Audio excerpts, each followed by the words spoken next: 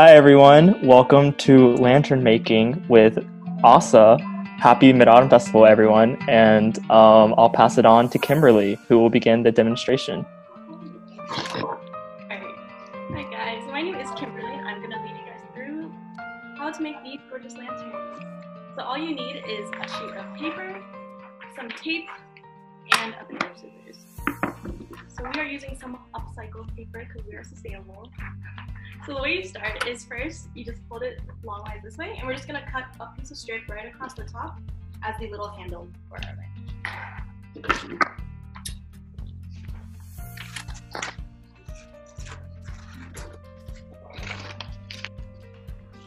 And then once you have your strip over here, you're going to take this paper and then fold it hot dog wise, so just the short way.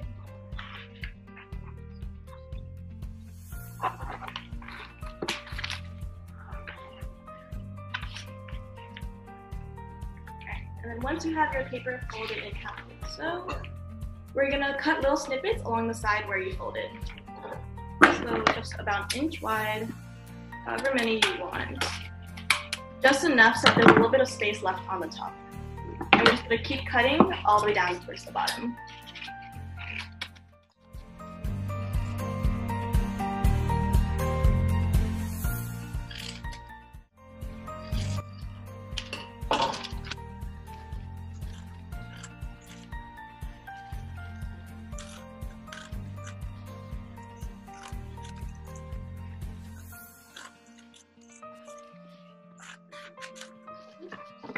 Once your paper is cut, you're going to open it back up, turn it horizontally, and then you can just bring in two ends and connect them into a cute little lantern shape.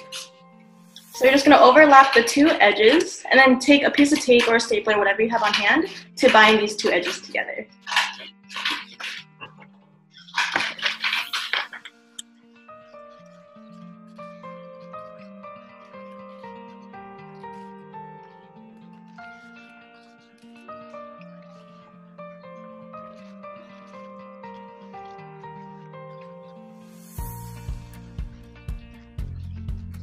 Once you have the lantern all stable, we're just going to take the extra strip that we cut at the beginning, and that's going to become our handle.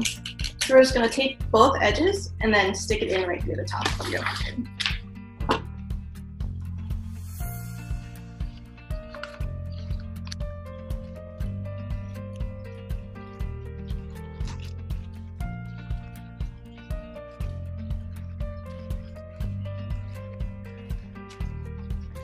And there you have it, your own Chinese paper lantern. And then of course you can use whatever paper you have on hand, pattern or colored paper.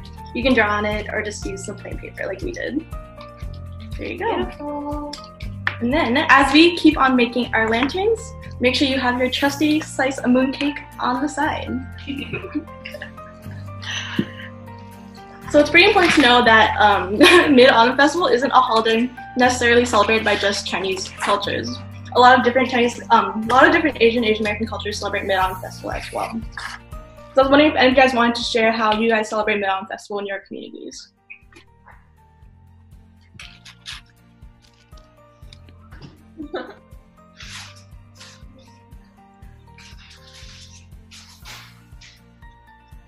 Andy, would you like to share? Sure. So for Mid-Autumn Festival, usually what happens is my family gets together. This year's a bit easier since we're already home, but we'll have a lot of food. My mom will make a lot of food. We'll buy a lot of mooncakes, and it's basically just a day of celebration of family and being together and eating a lot of food and mooncake.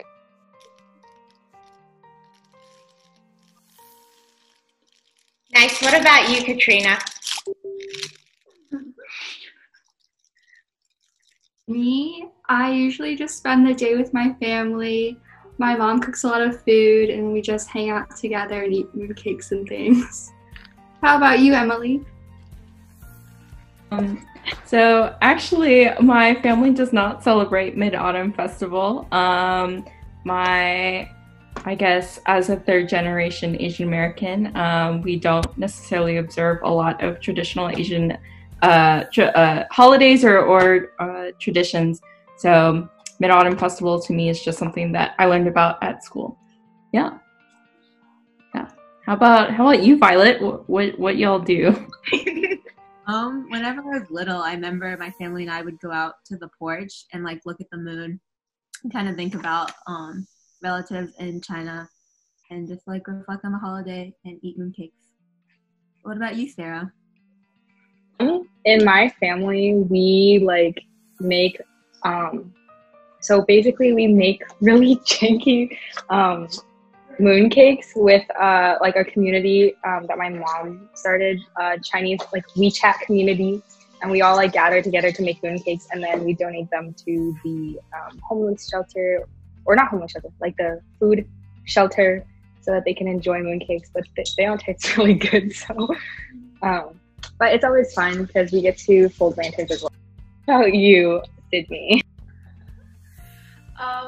I am kind of similar to Emily. My family doesn't really celebrate Mid-Autumn Festival. I am half Vietnamese and half Malaysian. And my dad, who is from Malaysia, is ethnically Chinese, but he didn't really like bring any of those traditions regarding like celebrating Mid-Autumn to America with him. But he does like call his family in Malaysia like on Chinese holidays like Mid-Autumn.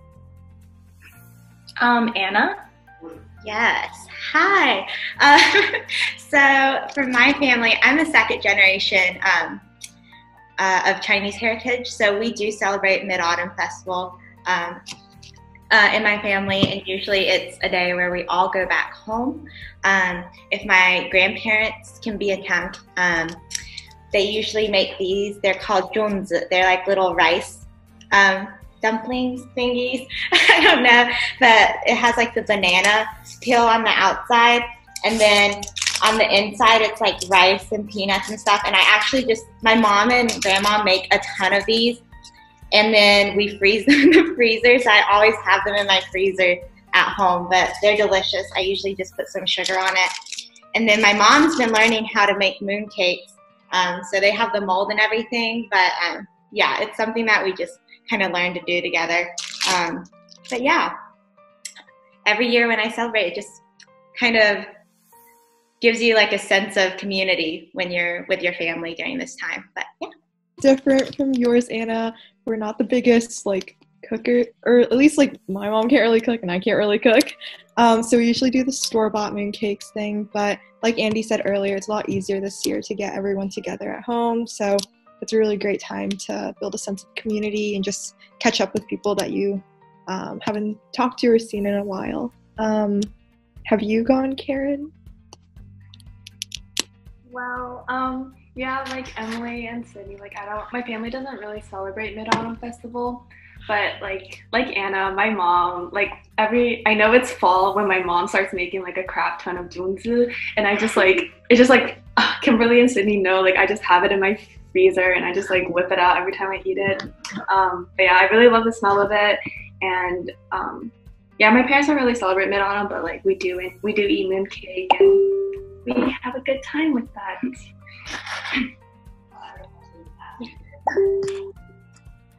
Jump on some common themes with everyone else. I feel like a big part of like Mid-Autumn Festival for a lot of us is like family and food. And like every holiday of my family is like just a whole bunch of food and a whole bunch of family coming together.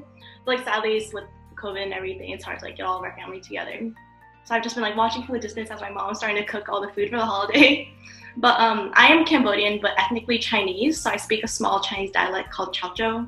And there's this saying that my grandpa would always say, it's hajat banong chai, and that means the food is so good, but nobody knows it. So it's an idea of like, oh, we have like all these Chinese, Asian cuisines, but, like people in the world don't really know how good it is. But like we are the few people who are able to like understand how good and how yummy it is. So I think that quote really like stands out on like the importance of food in our culture, especially with Mid-Autumn Festival in general.